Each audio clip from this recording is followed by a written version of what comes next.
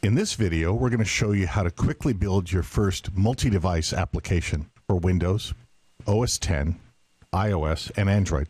Let's get started. I'm going to say File, New, FireMonkey Mobile Application. We'll choose the blank application template, and we'll start with building for iPhone. And once the project is loaded, you can choose the skin that you want your design surface to look like, whether it's an iOS device or an Android device. We have different choices. You can also create your own custom look and feel. We'll set ours to start with iPhone. We're going to put a few controls down, and then we're going to build this application and run it on our iOS device, on our Android device, on Windows, and on Macintosh. So let's put a button down. We'll use the Object Inspector to set its text property to Click Me. We'll put a calendar edit control below the button, and we'll add a label control. This application, we're going to choose a date, hit the button, and have it display the date we chose down here in the label. So we'll double click on the button and say label 1.text is going to get calendar edit 1.date, and we need to format that. So we'll just say format date time, and we'll put a string here for the year, the month, and the day. And let's save this project. Now we can go inside of our project manager, choose the different target platforms. Since I've got my Android device connected already, my Nexus 7, let's go back and change the skin to Nexus 7. Has a little bit different look.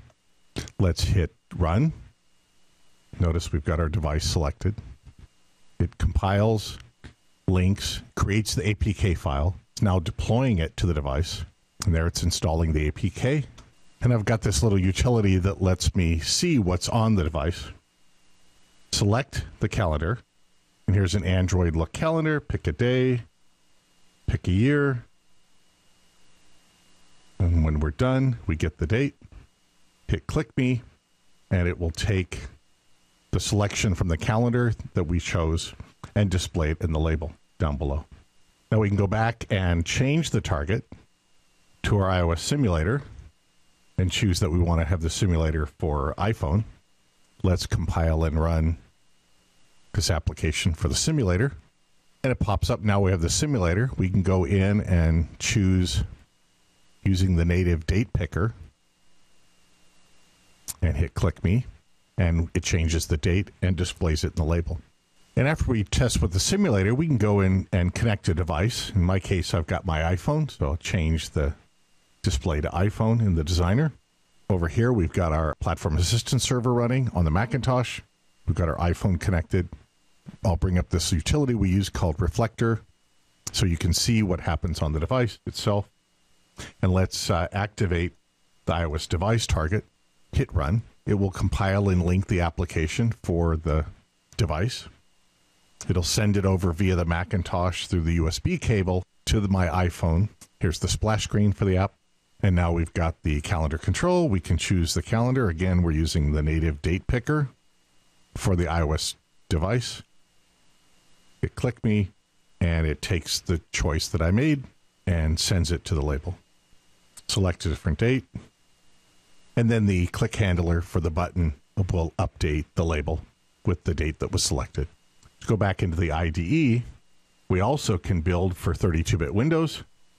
Just select the Windows target, hit compile and run. And now we have the same application, in this case using a Windows calendar. Hit the button and go. To have a 64-bit Windows or an OS X application, we'll simply go up to the project group and say add a new project. We'll choose Delphi FireMonkey Desktop Application, HD, and we can throw away the unit that was created and just add the same units that we had from the previous project.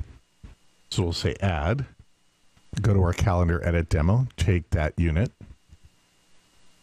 We get the same code. Here's the look. Windows, choose a target platform. For example, 64-bit Windows. Hit run. And now we have a 64-bit Windows version of the same application. Added the target platform OS X. Make sure that we can connect to that same machine. We're connected. Hit run. Here's our Macintosh OS X version of the application.